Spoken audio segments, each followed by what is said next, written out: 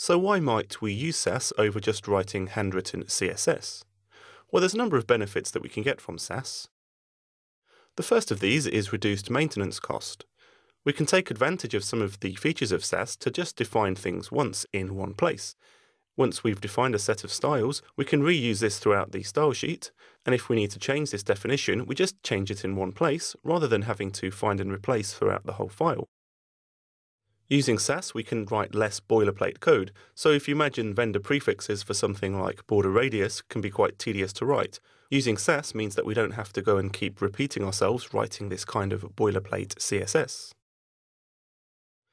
Sass allows us to better organize our styles, and it does so in a number of ways, one of which is allowing us to split our styles into multiple files.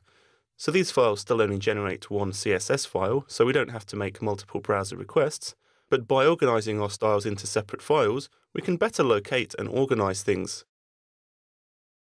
The features of Sass allow us to improve the readability and understandability of our styles, so it's easier for us to understand exactly what HTML elements they're targeting. Taking advantage of Sass means that we can reduce the duplication present in our styles. We can define some style properties once in a single place and then reuse them throughout the style sheet, rather than having to go and copy and paste these styles.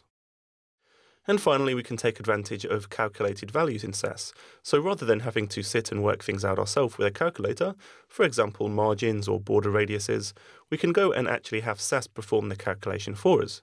The added benefit of this is that if we have some kind of root for the calculation, so for example a color or a width, once we change this width once, Sass will automatically recalculate all of the values from this.